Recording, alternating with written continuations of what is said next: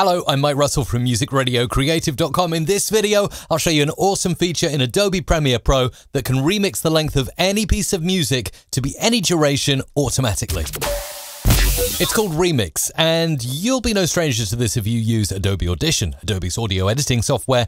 Remix has been in for quite a while, but this is a brilliant feature if you're a video editor. And let me show you why. I've got a video that is 1 minute in duration here. It's a lot of drone footage, as you can see here, and it lasts exactly 1 minute. Now, I could go and search for a piece of music that lasts exactly 1 minute in duration, but that might take some time. Or I could find a really cool piece of music that I like that lasts 3 minutes and try to edit it. But now it can be done automatically, thanks to Adobe Sensei. That's the artificial intelligence that's working behind the scenes to cut your music auto-magically for you.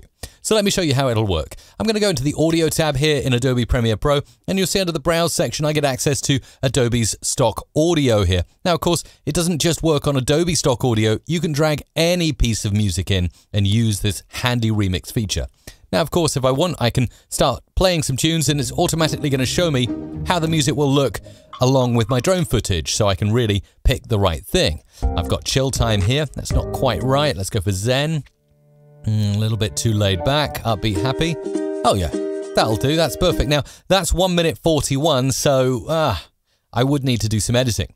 So back in the old days, I would drag this in, wait for it to load in, and then I'd make probably the audio block bigger, and I'd go to my cut tool by hitting C, and I'd probably make a wonky cut here and a wonky cut here, and try and drag things so it gets to be 1 minute. And you know, if editing isn't the thing I like to do, I like to make videos, this is going to take me some time. But now I can just Control or Command Z, or Z-it if you prefer, undo everything. So it's my 1 minute 41 second track, either from Adobe stock audio, from my own collection, it doesn't matter. And then I'll go to this handy tool. Yes, it's kind of up there. It is the wonderful Ripple Edit tool. Click and hold until you find Remix tool in this menu, select it, and now I can drag the ends of any music and it's going to automatically remix it. Watch this. Drag and then snap to 1 minute, and within a matter of seconds, 3, 2, 1, it's doing its clip analysis over here, and then magically, wow, it's made a ton of cuts here to my music to make it virtually exactly the right length for my video. And I could like place a fade out on that last drone clip. Let's have a look, because where it's placed the zigzags in the audio, that's where it's made the edits. Let's listen. But you know what? I didn't even hear the edit there. Absolutely no edit. So, well, no discernible edit. So it really is good stuff. It's made a few edits here at the end. And again, sounding absolutely fine. Bringing the music to a close. And of course, just here, I could do like a nice fade out rather than a harsh black ending there. But you get the idea. And of course, I can go the other way. If I want this to be like, you know, 3 minutes or so, 3 minutes and 45 seconds. There we go. I've extended it, and you'll see it's done little edits in the same place. It's basically looped the same beat or the same bars over and over again.